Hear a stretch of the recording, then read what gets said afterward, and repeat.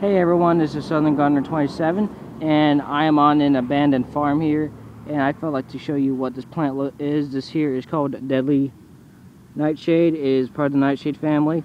Here we got the purple nightshade. The berries are poisoned. Do not eat the berries. It will kill you. But the root, not a lot of people know this, is used to prevent, and it's an anti-venom for snakes. And they actually, some people actually did eat the leaves at a point, but they found out it's toxic. And it does got thorns all around it. And here it's September, well, the last day of September, and the berries are coming in fine. Poisonous as all get out. The birds will eat the seeds.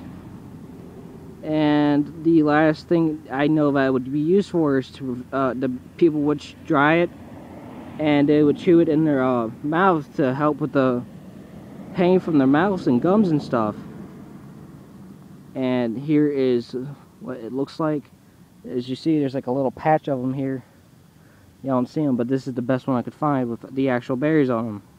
It's a perennial, and tomorrow I'm going to do is get my knife, and I'm going to dig up the root, just in case if I get bit by a snake. All you need to do then is chew on the root and apply it.